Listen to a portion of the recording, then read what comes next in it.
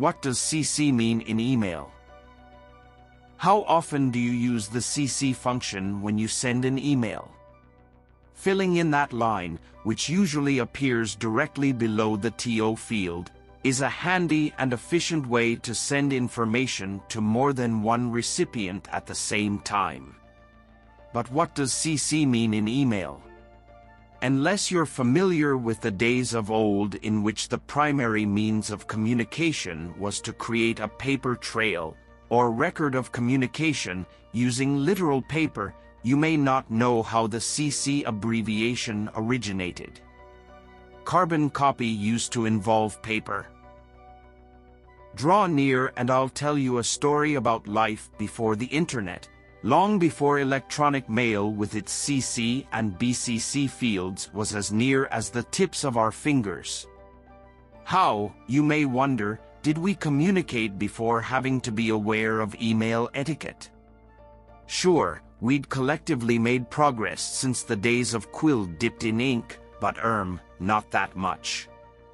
Even after the first personal computers began appearing in homes and offices during the 1980s, most people and companies still relied on paper to record, share, or store information. And what if more than one copy of that piece of paper was required? Enter carbon paper. To duplicate the information on a single sheet of paper, one would place a piece of carbon paper between that paper and one below it. This carbon paper sandwich allowed people to use a typewriter to input something once and have it appear on both the original paper and the paper under the carbon layer. The pigment from the carbon paper would be transferred to the paper under it and create a carbon copy. Therefore, CC stands for carbon copy. The pigment that coats a piece of carbon paper is actually comprised of carbon black impregnated with wax, to help it adhere to the paper and to prevent it from smearing before use. Carbon black is a close cousin to graphite, found commonly in pencil lead, but has a much finer texture. To create carbon black, air and a hydrocarbon such as petroleum oil are pumped into a furnace where the heat causes the oil to combust. It's then fueled to ever higher temperatures by air. Once the temperature reaches 3000 degrees Fahrenheit, 1648 degrees Celsius, the unburned carbon decomposes to carbon black, which is then cooled and harvested.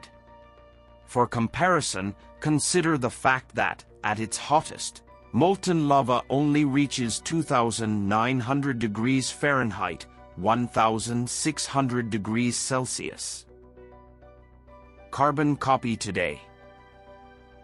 Well, paper eventually went the way of the dinosaur and carbon copy was eventually abbreviated to CC, and, over time, the meaning of CC has come to reflect its modern usage. It now also refers to a courtesy copy, a term that more closely matches its function when used in email. Recipients usually are CC'd when they need to see an email but don't necessarily need to respond, or when they are not the primary recipient or even one of the main recipients. The one potential drawback to including recipients in the CC field is that everyone to whom the email is sent can see the other recipients and their email addresses. And that's where the BCC field, BCC stands for blind carbon copy, comes into play.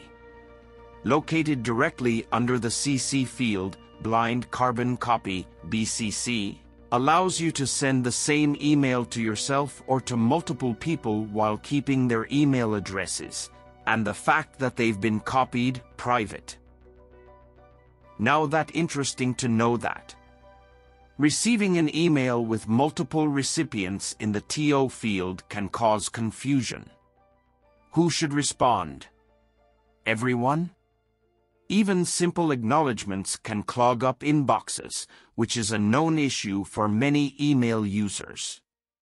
According to EarthWeb, in 2022, the average person receives over 100 emails every single day.